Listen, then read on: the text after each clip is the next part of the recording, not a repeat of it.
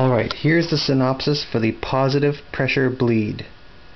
What the positive pressure bleed does for you is it gives you a much more firm lever feel that you just can't get from a haze brake any other way. So first thing you do is you set up your brake like this.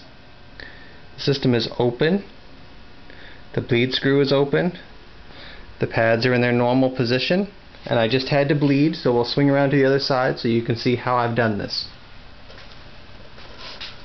You can see that's the bleed niblet from haze, the tubing, and the bottle they normally suggest that you use. So you go through the bleed process by simply pressing on the plunger on the syringe, and you can see the fluid move. I've already done this back and forth several times. You can also push down the lever, but be careful to go slow, and once you stop seeing air bubbles coming out back and forth, then you know you're good.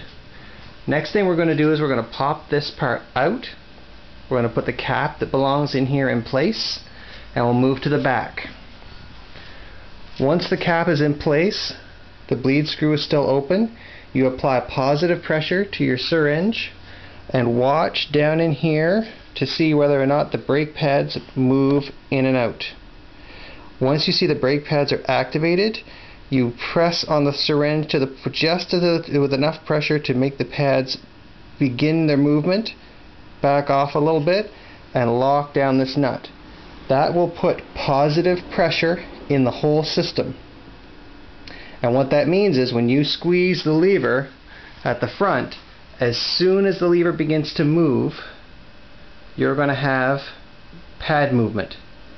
And that takes out the little bit of play that's normally in a haze HFX 9 brake.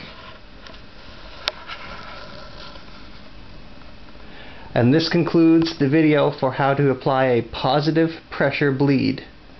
For further bleed instructions, feel free to check out other people on YouTube. Take care.